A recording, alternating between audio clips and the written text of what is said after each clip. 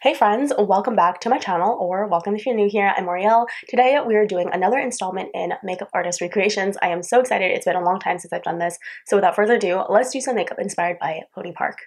Okay, so this morning I fell down a rabbit hole because she uploaded a video on her Morphe collaboration, and I already did a video duping the vibes of that palette. It is a beautiful palette. TLDR, if you hadn't seen that video, the Huda Beauty Mercury Retrograde palette is a fantastic alternative to that palette. Not that it's exactly the same, not that I'm claiming that, you know, her palette was unoriginal or copied or anything like that. I do feel like it's very characteristically her, but realistically speaking, I don't need another palette like that, so I did that video already. Then I went through a rabbit hole of looking at her other videos, and I found that there's a certain technique that she does that I really like, and so I wanted to incorporate all of them in a pony-esque makeup look. And some of those features are really kind of soft, straightened brows, you know, like more Korean-style brows, a really glowy complexion, so my skin is beaming, it's glowing. I actually went a little bit lighter on the coverage today as well. Some light, soft eyes. I always find that her eyeshadow is not very strong, so I did really light eyeshadow. Wing liner, softly done with pencils, a double line on the bottom, which is something that I don't always do. Blush placement placed right up here at the center of my cheeks, and of course a soft blotted matte lip. So that is my interpretation of her typical look. I feel like it looks very wintry. I'll put up some pictures of inspiration here, and that is it. Let's jump straight into the video. Alright, so for today's base, I'm just going to start out with my Born This Way concealer, and I'm actually going to use this probably like a foundation. So I'm going to take out two like pumps of it, not two pumps, but like two little pieces of it, and I'm going to take that all around my face. I'm going to try to be really thin about it, because one of the things I noticed about Pony Park is that she uses a really thin layer of highly pigmented makeup to make her base nice and thin, but also quite blemish free. And then she layers on different products afterwards. By the way, underneath this, I have a layer of moisturizer that has not fully sunken into my skin yet. And the reason why I'm doing that is because I want the moisturizer to still be a little bit emollient and dewy on my skin. So that way, as I blend in this layer of concealer, it has kind of somewhere to spread and go. I just have the idea to do this because my Too Faced Born This Way concealer is a little bit on the drier side. It's not a very moist and dewy concealer with a lot of movement on its own. It can dry down to be a little bit stiff. So that's what we are doing. And I'm going to take my finger with whatever remains and get around the nose area. Okay, we're going to use the Instant Age Rewind. And you can see that that's just a hair more brightening. I'm trying not to use a ton. Just enough to kind of brighten up the areas that I feel like need a little bit more dimension. For the brows today, I'm going in with my brow powder. I'm going to create a soft, straight-ish eyebrow. Okay, for today's look, I'm going to go into my NYX Ultimate Utopia palette. It's been quite a few months or weeks since probably not months, but weeks since I've used this.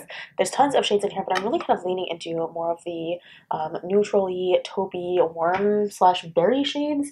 I don't really know exactly what I want to do for today. I think I'm going to dip into this shade. She tends to use really neutral eyeshadows, and I like the way that she often tends to build them up softly. Oh, and I've already started too strong.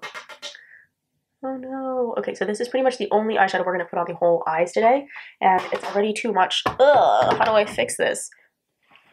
I'm just going to blend this out, I guess, like to be really quite diffuse, but this is already too much shadow. Yikes, yikes, yikes. Okay. I'm just taking a big fluffy brush at this point to see if I can try to blend out the edges to be nice and soft. Oh no, it's already too much. It's too much, it's too much. Ah! On the lower lashes, I'm going to go into this khaki color, this one. And I'm just going to hit my lower lashes so they have a little bit of contour. I don't really want anything too intense here. And likewise for the eyes, I don't want anything too intense. I'm just going to go into this kind of rosy color just so I can have a little bit of sparkle and shine.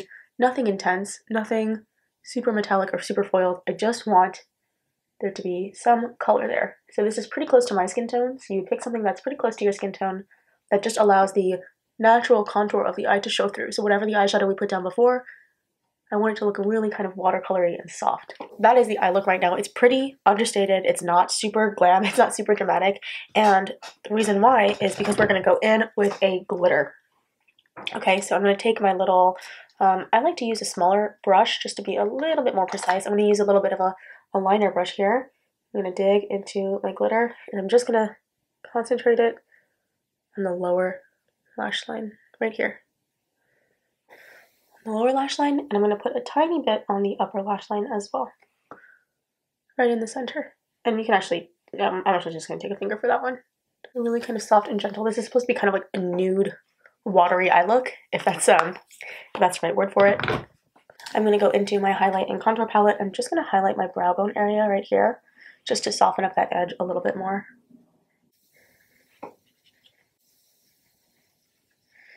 And for blush, here is the interesting thing. We are going to place the blush placement right at the top of the cheeks. She calls it a watery cheek or a watery makeup, and I think that's such an interesting way to put it. So we're going to put the blush really high up and just pretty much at the center of the face.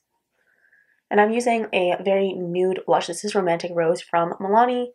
So you don't want it to be a super strong blush per se, just something that can bring a little bit of color back into the cheeks.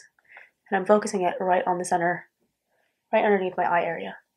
Now, unfortunately, the color wasn't cool enough, so I'm going into a very, very cool shimmery pink highlight. This is the Bombfire Highlighting Shadow Blush Duo in Game Day. So the top one is pretty dark. I'm not going to use that one. And the bottom one looks like a really nice highlight pinky shimmer. And it's a very cool tone pink. And you're going to see that it's creating a nice sheen on the cheeks as well. And it's turning the blush a little bit more purpley blue cool toned, which I like for today.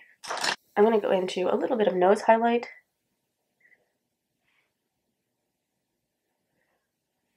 And a little bit in the inner corner. This is just a soft brown from Charlotte Tilbury.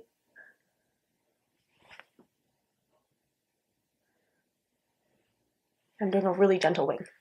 Perhaps crucially, I added a second line underneath, and I'm going to go in filling the blanks with a white liner. My white liner is not really great, which is why I can do this. If your white liner is really opaque, you might not want to use a white liner, but maybe a white eyeshadow. But because my white liner is dirty, I can do this just to clean up the edge in the middle. I want to have that negative space effect. And if you could, kind of get that lash line as well. Pony also uses this technique to line her upper lash line with liquid liner, so I'm going to do the same. I'm going to take some false lashes and I'm going to measure them. I mean, they look okay, actually, in terms of measurement. I really like this lash glue. If you are new to my channel, this is the Ardell clear lash glue in a bottle. It looks like this. It's like a completely clear bottle. I bought mine at CVS. It is bulletproof. This stuff is really strong. It could be a little bit irritating if your eyes are sensitive to watering. If it definitely makes my eyes burn a little bit, but the hold that this guy has on my eyes is unlike anything else I've ever tried.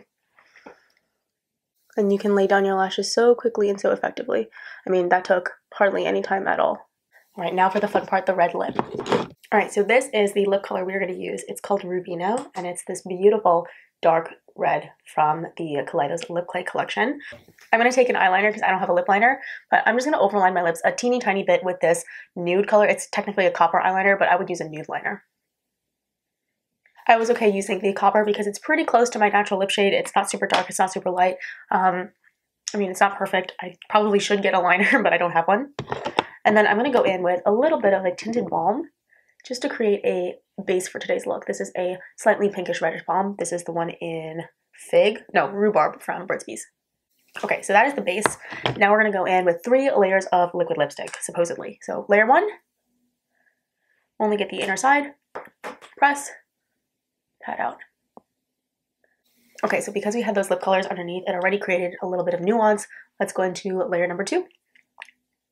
And I'm not doing really thick, chunky layers here either. I'm doing a pretty light blotted application. I'm keeping 1 finger for application and then 1 finger for smudging. So this is my applying and this is my smudging. Okay, and actually this is a pretty deep lip color. I want to brighten it up a little bit. I'm going to grab something else. Okay, I went into my stash and I found another color called Dahlia. Dahlia is a much brighter red. Let me just get that center one more time. Okay, and that is it. I feel like I look like I was bitten by the inside of a rose. Let's zoom out and call it a day. I just got more piercings done yesterday.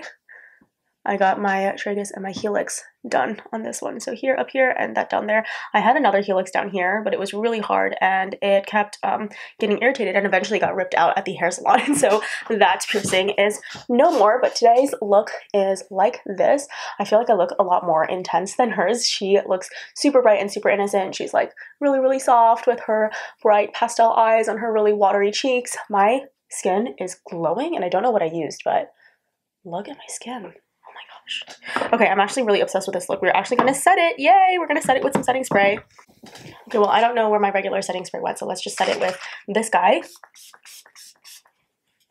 Really nice fine mist. This is the final look. I really like it. I'm gonna go grocery store shopping right after this, and maybe it'll be too much, but maybe it isn't. Hopefully you enjoyed it and it looks nice, and you are inspired to do some makeup artist recreations. They're some of my favorite videos to do. I know today's video wasn't directly linked to anyone in particular, but I really wanted to just get on here and play with some cute makeup. So that is it. I'm feeling really nice. I'm feeling pretty confident, actually. Thank you so much for watching. I love you guys, and see you in the next one. Bye, guys.